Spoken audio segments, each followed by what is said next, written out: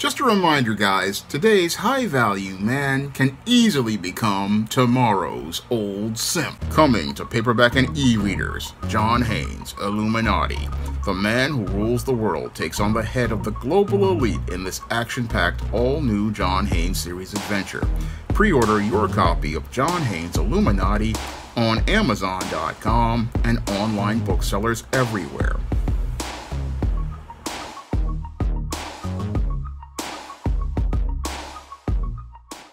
Better get the coleslaw, y'all, because we're having us a barbecue. Hugh Hefner's widow, Crystal Hefner, has released a tell-all book telling all of the things that went on behind the scenes at the Playboy Mansion and all of the things that went on behind the scenes with her marriage.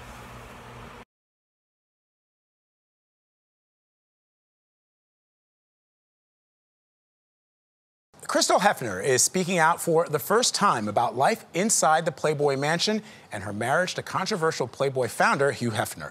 Crystal Hefner spent nearly a decade living at the mansion and moved out after her husband's death in 2017. But in her new book, she writes she lost her identity because of this relationship. The book is called Only Say Good Things, Surviving Playboy and Finding Myself. And Hefner writes, quote, "The #1 rule of Hef's world is you didn't say anything bad about Hef. Life was a classic Hollywood romance, and life was good." Playboy did not respond to multiple requests for comment, and Crystal Hefner joins us now, first on CBS Mornings. Welcome. Thank you. Thanks. Congratulations on the book. Thank you. So, Crystal, despite living at the mansion for nearly a decade, you say that it never felt like home. You write about having nightly curfews. You write about the power dynamics and conforming to specific body standards through plastic surgery. You've said in other interviews that you look back on that time with regret and disgust. Break down that characterization for me. Being at the mansion was very hard. It was very traumatic looking back, and as I go through therapy after I left, your value was skin deep. So you had to make sure that you looked perfect at all times, or at least perfect to what, Hef standards were. And so when you say that you were brainwashed, that you felt like you were brainwashed when you look back at that time, people will say, did you really not know what you were getting into by even being at a party at the Playboy Mansion? Yeah, I think this was a time like pre-Me Too, and when Playboy was more at its prime, and it's something that girls aspired to be part of, and I was a part of that. I was 21, I was an adult, but looking back now as a 37-year-old, I'm like, I was young and impressionable for sure. Yeah, you knew what you were doing. It's interesting because I find myself with this book fascinated and repulsed at the same time. Because here you go, that first night, it's lights, camera, action, and all that we know about the Playboy Mansion. It was exciting, it was fun, it was really sex, drugs, and rock and roll. So you go there, and that very first night, Hugh picks you out of the crowd, doesn't he? Can you move your hair? Your hair is gorgeous, but it's hitting your microphone. Okay. Yeah, if you could move it back. So he picks you out that very first night that you're there. Yeah, very first night, and I felt like the chosen one. Yes. Yeah, you felt like the chosen one, that he chose me. Yeah. And then once you're there, you said you really can't even trust any of the girls because you said, I think your words, we would shank each other.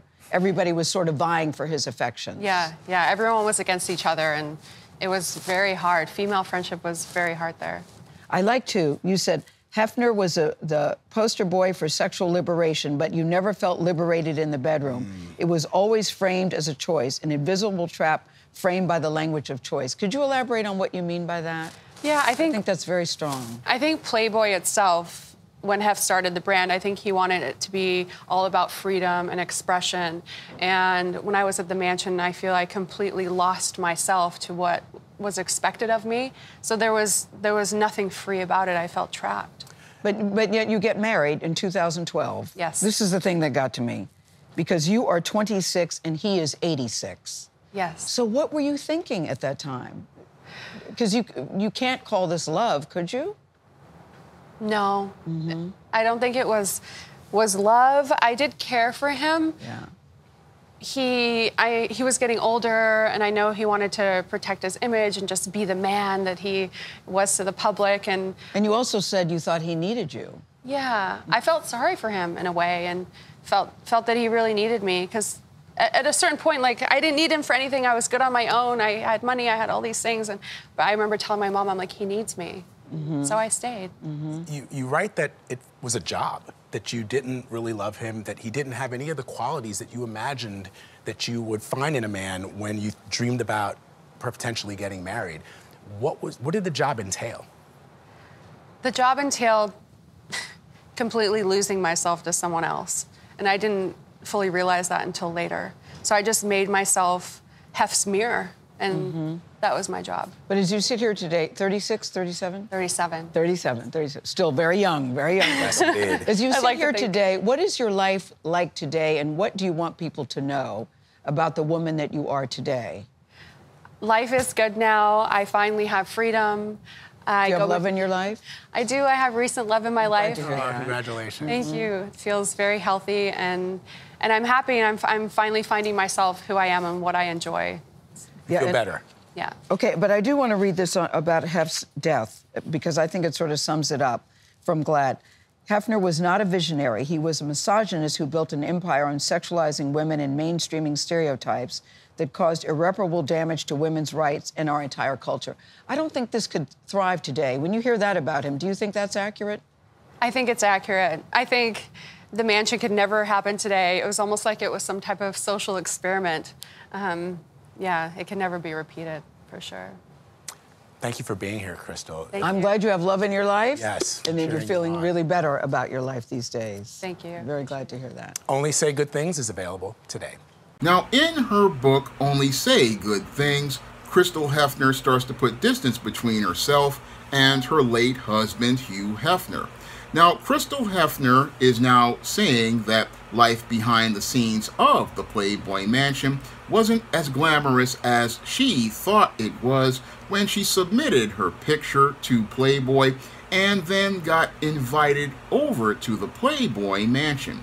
Now, after Crystal Hefner was invited to the Playboy Mansion, she thought that she was going to enter a world that would basically take her on a road to the entertainment industry. However, she found herself in an environment where she had to compete for the attention of the 80-something-year-old Hugh Hefner. And what happened with Crystal Hefner basically was that she got a shock to her system, because in her town, she was one of the more attractive women. And when she came to the Playboy Mansion, she actually had to deal with a lot of other attractive women and had to compete for the attention of those women who were basically caught up in their hypergamy, because what these women wanted to do was be able to get involved with a man who had high status and had a lot of resources.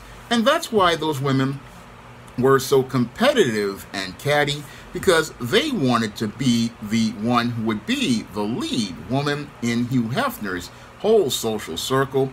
And Hugh Hefner basically knew this, because he was basically looking for somebody to replace his previous #1 woman in 2008 when Crystal Hefner came to the mansion. And he basically wound up choosing Crystal Hefner at the time to be his new #1 woman, and put her in Playboy magazine in 2009, and then after having her pose in Playboy, eventually decided to make her his wife. Now, Crystal Hefner now wants to say that the relationship between her and Hugh was one that was dysfunctional, but that is something that she could have easily figured out if she was thinking critically, because going to the Playboy Mansion is not something a woman who is in her right mind really wants to do.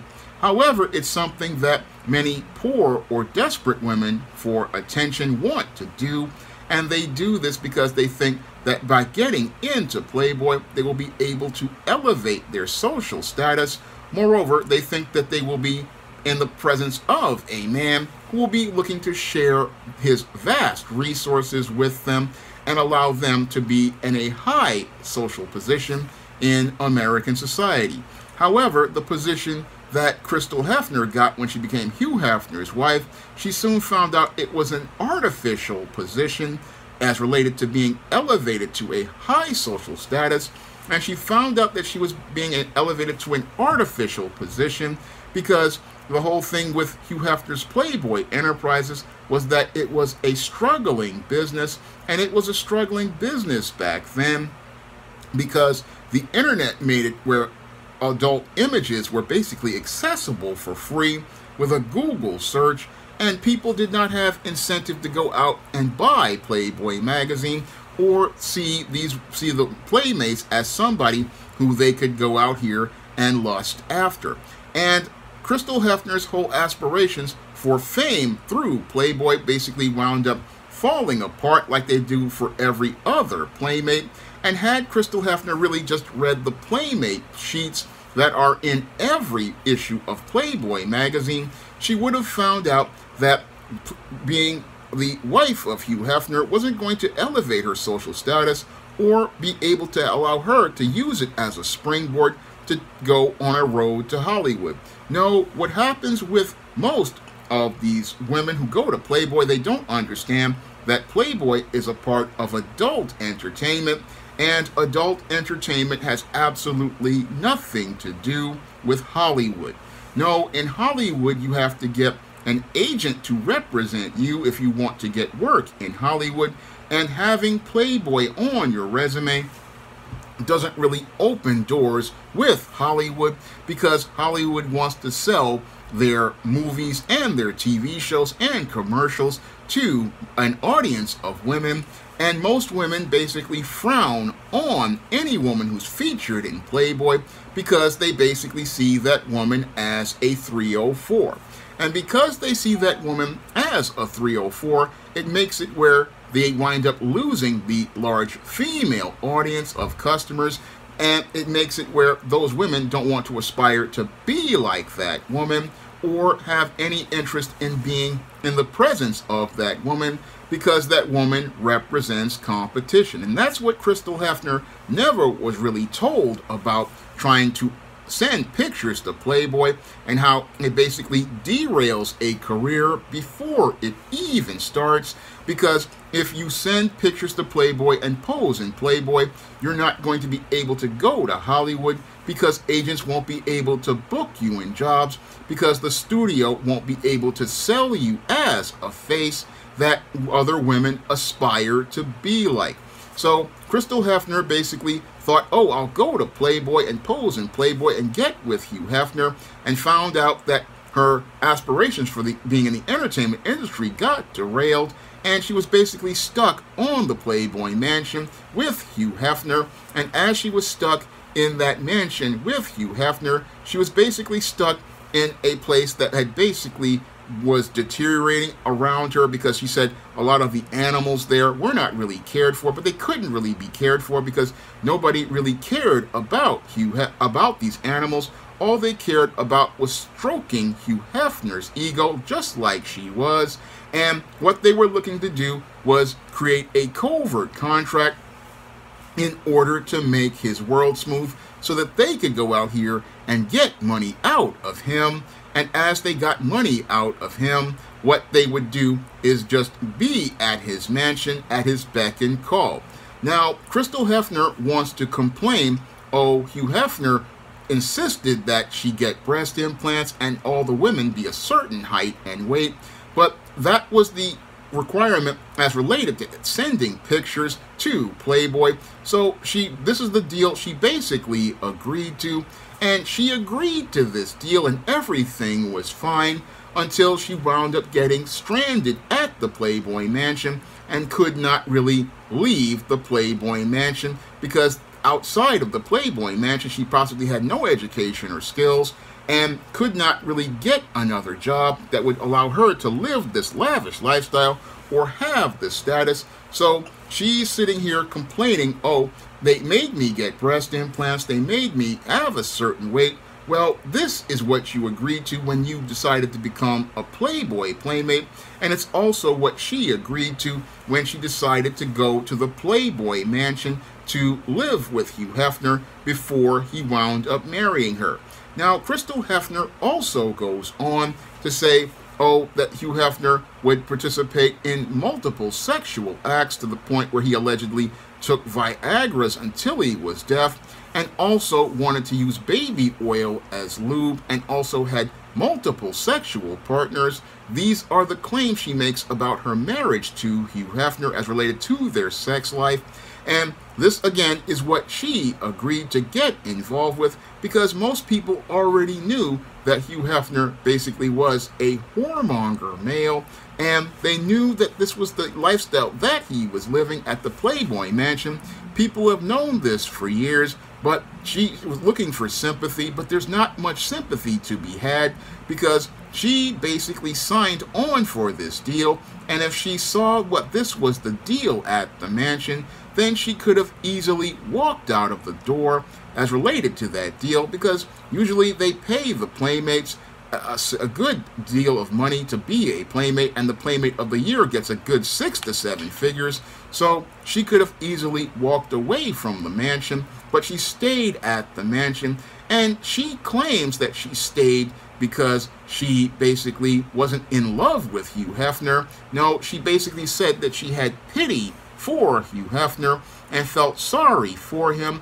And when she said that she felt sorry for him, basically what she was telling me was that she basically had no real respect or regard for him at all as a man. And what she was looking to do was get access to those resources, hope to get him to get her in Playboy, get her star elevated. And after she got her star elevated, she thought she was going to go on to that career. But that was, again, never going to happen. And I'll repeat that it's never going to happen, because in the case of all the playmates that I read when I was reading Playboy magazine in the 90s, most of them were saying, oh, I'm going to go to Hollywood and be a big star. But as I look at the background of all those women, none of those women went on to become anything at all outside of Jenny McCarthy. And she's just came up on television and never really went that far, that as well as related to becoming an A-list star. So many of these playmates, they're a dime a dozen, and that's what happened to Crystal Hefner, and now she's trying to rewrite the story in order to make herself out to be this victim as related to Hugh Hefner allegedly exploiting her and taking advantage of her.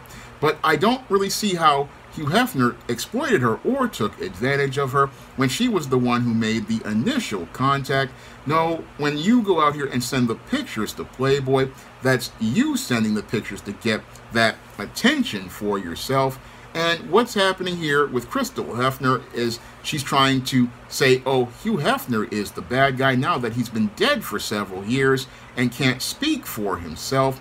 And what we have here with Crystal Hefner is a textbook case of female nature, because what Crystal Hefner is doing right now, now that Hugh Hefner is dead, the inheritance has been given to her as related to a home and a couple of $1 million, is what she's looking to do is try to revise the story to make herself out to be a victim. And as she revises the story to make herself out to be a victim and rewrite the entire story, what she's hoping to do is reinvent herself, and reinvent herself where she can be the innocent woman. And what's happening here is what she wants to do is make herself the innocent woman to make herself appear to be more attractive to a new suitor. And that's what Crystal Hefner is doing right now by writing this tell-all book, getting rid of the Hefner last name, because that name no longer has any more status to her. No, it's more of a stigma right now. And it's a stigma because being the wife of Hugh Hefner is not going to allow her to enter female social circles and be seen in a positive light. Moreover, it's not going to allow her to enter into male social circles and be seen in a positive light, because all people are going to think about is all the sexual encounters that she had with this old simp in order to get at his attention and access to his resources, and basically show that she is someone who has been ran through by Hugh Hefner and also been somebody who's already been previously married. So what she wants to do is get or strip away all of the things related to her previous times with the Playboy Mansion and her marriage to Hugh Hefner, and try to start out brand new as this real estate agent and make it look like she's a completely different woman. This is what a lot of promiscuous women love to do, and what they want to do is participate in playing the role of the female chameleon, like Sandman has talked about in his earlier videos. And what she wants to do now is change her colors in order to adapt to a new pool of men at 37 years old in the hopes of finding a brand new man. Now, in a report, she says that she has a new boyfriend, but this new guy I don't think is going to last very long, because when she made this tell-all book, this is all part of her hypergamous plan. What she wants to do is monkey branch to a higher status man by reinventing herself into someone who would appear to be more attractive and more of a positive reflection on another man. Because a woman is a reflection of a man, and the whole thing is the wife of a person who participated in pornography isn't going to be a good reflection on a guy. No, she's not going to be a good reflection on that man, because most of those guys are going to really look at any guy who gets involved with her as kind of weak, because here you are getting involved with a woman who was involved with Hugh Hefner, a guy who basically was out here running through women at the Playboy Mansion, having his wife participate in threesomes and foursomes and all sorts of sexual deviancy. And that's not going to reflect positively on a man as related to his girlfriend or possibly his wife. So this is why Crystal Hefner is looking to revise the story and make herself into a victim, to make herself viable for other men as related to possible relationships and marriage. And what she wants to do is reinvent herself and repackage herself in a way that would make her appear to be viable as a partner who would reflect positively on a man. However, smart men can look past these whole narratives that Crystal Hefner is participating in and understand the female nature that's going on, and understand that this female chameleon is basically looking to change colors to make herself into a marketable partner to a man. But most smart men will see through that whole disguise, and as they see through that disguise, they can see that Crystal Hefner isn't wife material. No, they're going to leave her at the Playboy Mansion in the section of Bust Downtown, where she's going to be in the 50, 60, 70, even 80% off the original social marketplace price value, because a woman who has gotten involved with an old simp basically is somebody who is out here, again, a gold digger in disguise, and most guys are going to see through that disguise, because they know that the only reason why she was with Hugh Hefner was for the money, and she basically, the way she treated him is the way they're going to get treated in a relationship. And while she says in her book only say good things, she's saying bad things about Hugh Hefner. And the way she treated her previous late husband is the way they will be treated. That's what any critical thinking man would understand about Crystal Hefner. And as they understand this whole point, they understand that getting involved with this woman would lead to them being treated in the same way that she's treating Hugh Hefner's legacy right now, is the way that she would treat their legacy and possibly their children. This woman basically is one that is a female predator looking for another guy to prey on. And while she talks about pitying Hugh Hefner, she shows no respect for his memory, no respect for his legacy, no respect for who he is as a man.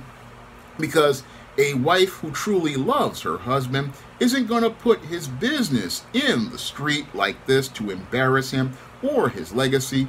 No, if she goes out and gets involved with that man, she's going to protect that man's memory and his legacy and honor him even though he participates in dishonorable actions, she understands that her thing is to protect his memory and his legacy, and protect it in a way where if others put business in the street, that's on them, but she's not going to say a word. But Crystal Hefner, again, had no honor, and again, what she's doing to him is basically what she will do to any guy who gets involved with her. And this is what happens when you get involved with female predators, and this is the final fate of a high-value man. Now, Hugh Hefner was one of the highest high-value men, and sadly what happened to Hugh Hefner is what happens to high-value men who don't know how to get out of the game. No, a high-value man who's smart will go out here and get married and have his family and stay with his wife and cleave to his wife as the Bible has stated that he needs to do, and cleave to his wife because that protects his legacy and protects his reputation. Unfortunately, Hugh Hefner, being a whoremonger male, could not get enough of these younger women, and he went from the road to being a high-value man to winding up becoming an old simp. And what happens to high-value men who stay too long in the game, what happens is they become old simps. They start looking to think that they can use their money as leverage to get the attention of women. But what happens is these women don't have respect for those men, and because those women don't have respect for those men, they basically use those men to get their money. And then after they get their money, what they do is they'll participate in some sex where they're just doing it out of obligation. And after they participate with the sex that they have with that man out of obligation, what they do is go find another side dude and get their back blown out by that dude.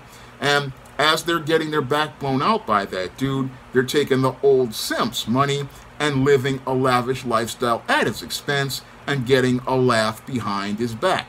And that's sadly what happened to Hugh Hefner, who was the playboy. But what happened to the playboy is he wound up getting played in his old age. And he wound up getting played in his old age because he still thought he was the hot guy. But the whole thing is he cooled off many years ago.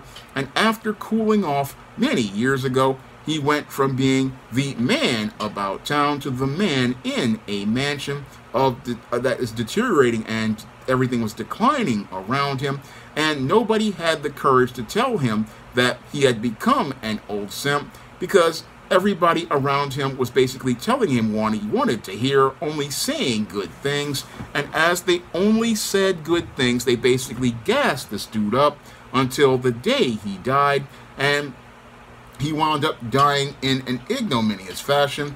And as he died in an ignominious fashion, his legacy of playboy basically shows what happens to players when they get old. Eventually, what happens to the player when he gets old and stays in the game is eventually he winds up getting targeted by female predators, and instead of him playing the women, he just gets played out.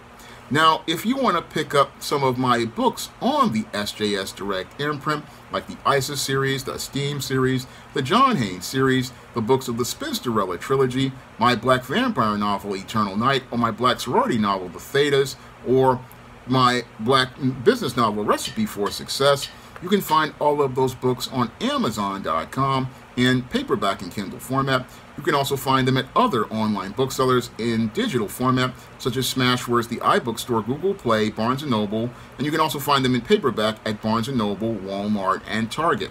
And if you want to pick up my first full comic, John Haynes at Death's Door, you can find that comic on Lulu.com in paperback format, and you can get it for the same price as a paperback copy on the 2022 Kickstarter.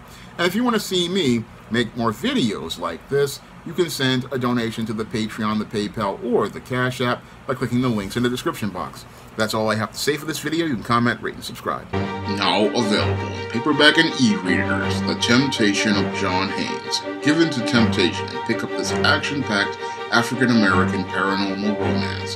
Get The Temptation of John Haynes in paperback and e-readers today. Now available in paperback and e-readers, Isis, All About the Goddess. The Goddess Next Door bears all in the art studio to catch a campus stalker in this action-packed Isis series mystery. Get your copy of Isis, All About the Goddess in paperback and e-readers at online booksellers everywhere. Support Black-owned and Black-operated digital broadcast media. www.niceradionetwork.com. Nice Radio Network broadcasting 24 hours a day, 7 days a week.